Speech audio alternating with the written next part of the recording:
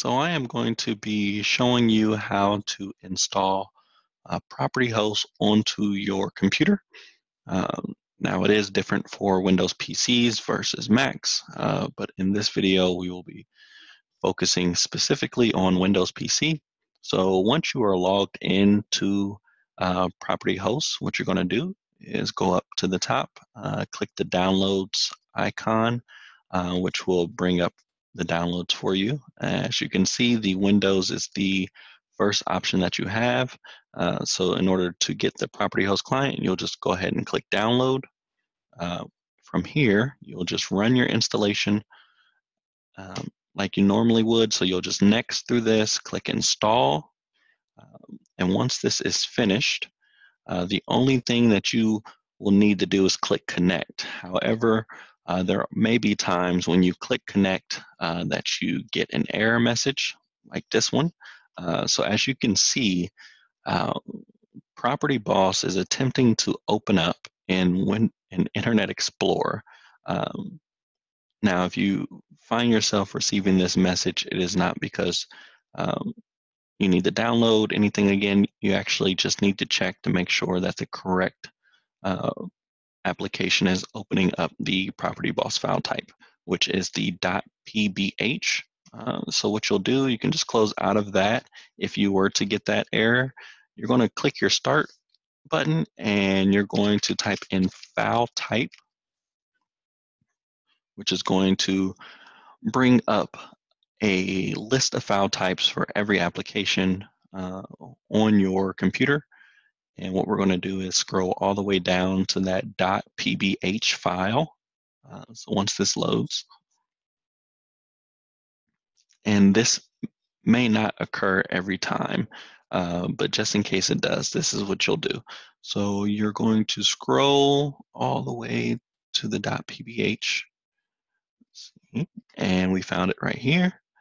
So you will just need to select Internet Explorer, which will bring up a list of options. And you should see PropertyHost RDP on here. So what you'll do is just click, you'll click that, which will change it.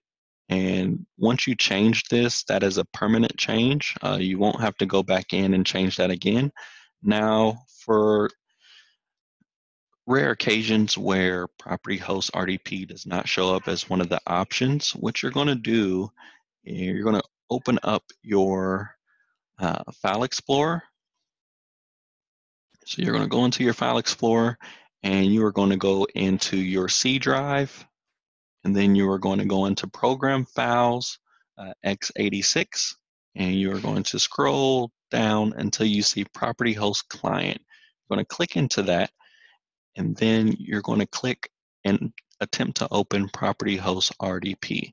Now, whenever you attempt to do this, this message will always pop up. That is because you cannot run PropertyHost RDP as a normal application. You must log into PropertyHost through your internet browser, whether it's Internet Explorer, Firefox, Google Chrome. So you'll just click OK to that. But now that you've done that, what you'll do is just exit out of your File Explorer, and then you can go back into here, and PropertyBoss or PropertyHost RDP will actually show up, and all you would need to do is select it.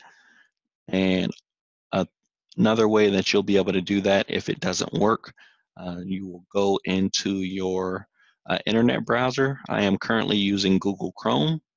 So if you were using Google Chrome, what you'll do is you'll click the three dots on the upper right hand corner, and you're going to go into your downloads tab.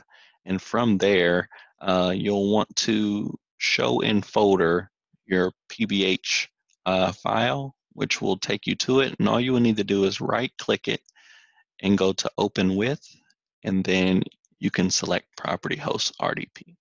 And that is how you install PropertyHost client onto your computer to get PropertyBoss up and running. And the only thing you'll need to do after you've made sure that PropertyHost is correctly selected for your .pbh file is click connect, and you are all set.